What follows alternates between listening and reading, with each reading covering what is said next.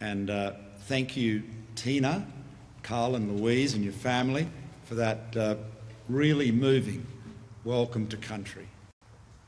Yungu Galanyin Nalawiri, Daniyi Ngunnawal Dara. We are meeting together on Ngunnawal country, and we acknowledge and pay our respects to your elders.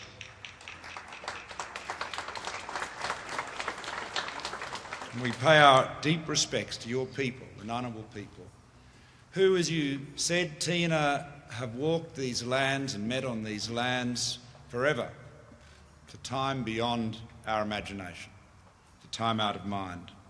And I extend our respects to all your elders, past and present, to future elders, our young dancers here tonight, and to all First Australian peoples and their elders, including, of course, all of those outstanding achievers and role models today that we'll talk about in a moment.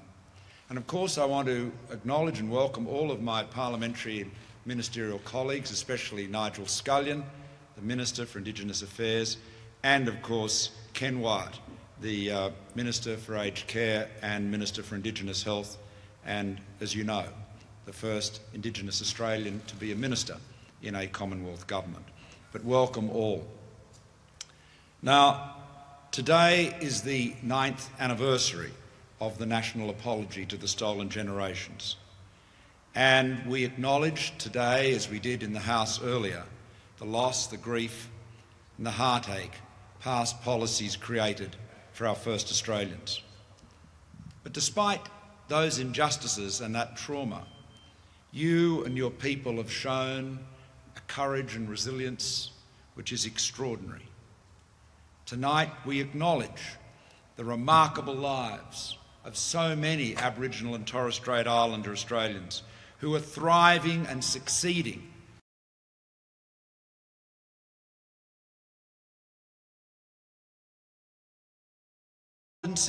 but of a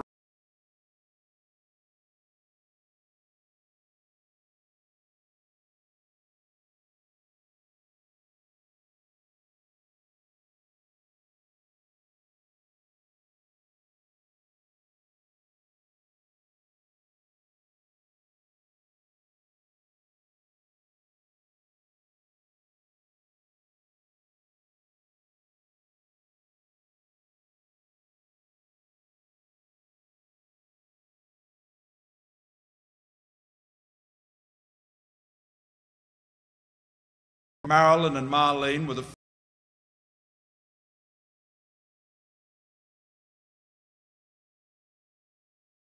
Marilyn became the first Indigenous obstetrician, and their brother Kelvin, the first Indigenous surgeon in Australia.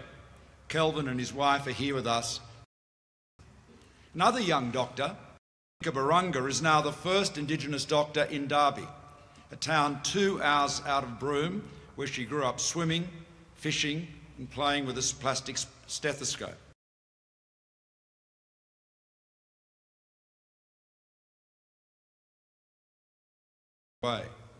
We also have with us Dr. Cass Hunter, Mibu, Fisher and Carly Noon, all working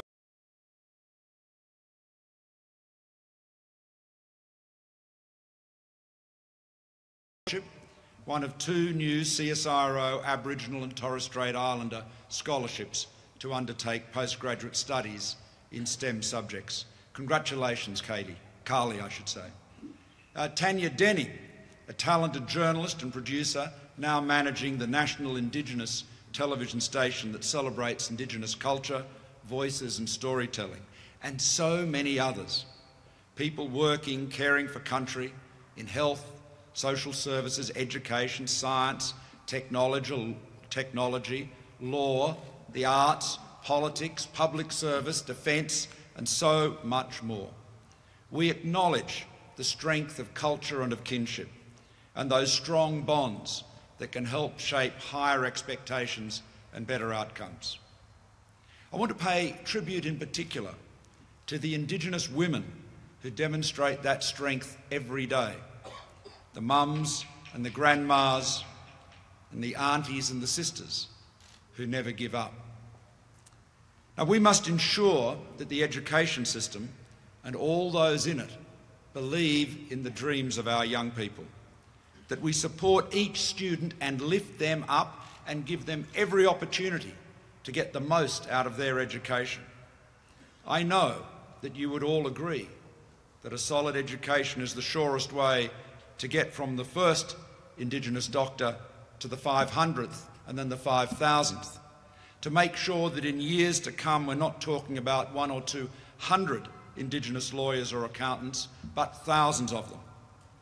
So I want to thank all of the organisations, some of whom are here tonight, for their investment in the dreams of these young people. Aurora Foundation, the Australian Indigenous Mentoring Experience, Career Trackers, AFL Cape York House, and many more, but too many to name. And already we can point to progress.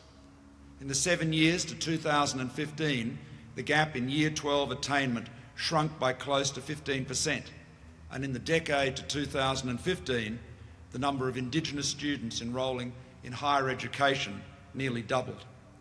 The higher the level of education, the smaller the gap between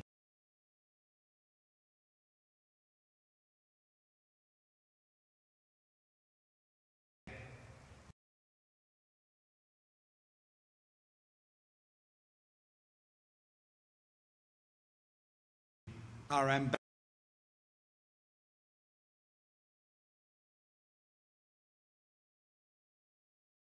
Anything is possible. Your stories are vital.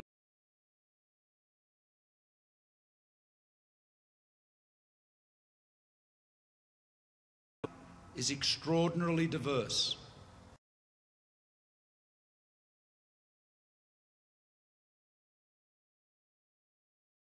Busiest cities and suburbs. Far away in the Tiwi Islands, right here in Canberra, in the centre of government, in the bush and on the coast. It encompasses extraordinary talent, vision and determination. So tonight I want to challenge all present and people right across Australia to tell your stories, to widen our lens, to focus the attention of our nation on your hard work and your achievements. We want to have a nation where our Indigenous children are limited only by their imagination. To show Indigenous children from Shepparton to the Tiwi Islands, from Redfern to Alice Springs, that they can be anything they set their mind to. That little girl can be anything she sets her mind to, Tina.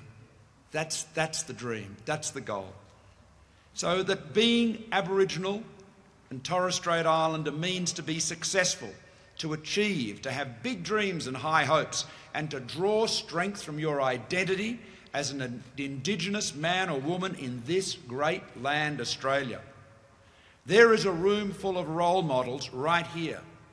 When we include the stories like those we honour tonight, we shine a light on the richness and diversity of our first Australians.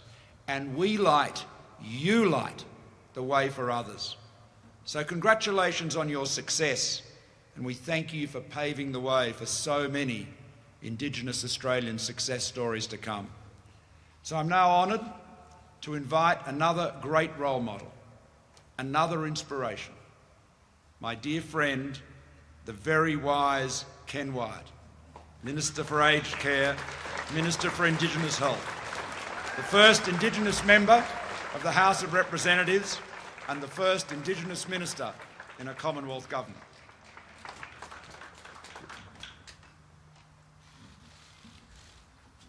Tina, can I thank you for your welcome to country, acknowledge your mum and dad, the Ngunnawal people, your elders past, present and those who are yet to come. I want to acknowledge all Indigenous people here today. What I see is something that the Prime Minister and I talked about on a flight between Sydney and Canberra. I don't know whether he was unfortunate to sit with me or not, but we had a great conversation. And I talked to him about the stars that we have in our community who make a difference to the lives of others around them. that our heroes are not just on the sporting fields, they are the mums and dads who hold professional positions, who make a difference in their community in the passion that they do. But I think more importantly, Prime Minister, I want to thank you for acknowledging that faith that you have, not only in our leadership, but those who work at the community level, those who on a daily basis go out and provide the level of support and service. Even at my age, I still walk with Lowiger O'Donoghue. I listen to her words of encouragement. I listen to her chastising when I need to be chastised. But more importantly, I absorb the knowledge that she imparts to enrich the work that I do here. And equally with my other colleagues, the Indigenous members of this Parliament, we met this morning and shared some of our thinking around the work that we have to do to influence broader Australia. And to all of the women I met today, I've worked and walked with some of you and I've enjoyed that incredible experience because we've taught each other so much. But I think more importantly is that we collectively have a lot to offer. And I think of the people that helped me on my way who at times when I thought that I was failing or thought that I didn't have the confidence would put a hand on my shoulder and say, don't stop. Achieve what you're hoping to achieve. And even in my journey into politics, my Year 1 teacher, on the day that I was campaigning and on the day of the election, she came and stood at a booth, handed out how to vote cards. She taught me in 1959. And she said to me, I believed in you all of that time. I believe you will win and I believe that you will make a contribution. Those words are the words we should use with anybody that we can touch within our communities to encourage them. The strength of what we have within us is the strength that builds the next generation of young leaders. Some of us are starting to get older and tireder, and we need to also encourage the next 3 generations that come after us. Because it is that journey and that inspiration we give to our own, in partnership with Australians, makes the difference. And I look at Joy Savage and I see the journey that she and I had right back in the days when I first went into Aboriginal health. And we bounced off each other. We disagreed at times because she was in the Commonwealth, but that didn't deter us. We encouraged each other to retain the strength, the passion that we had, but the vision we wanted for the future of every young Indigenous Australian that was coming after us. So, Prime Minister, thank you very much, and it's great to be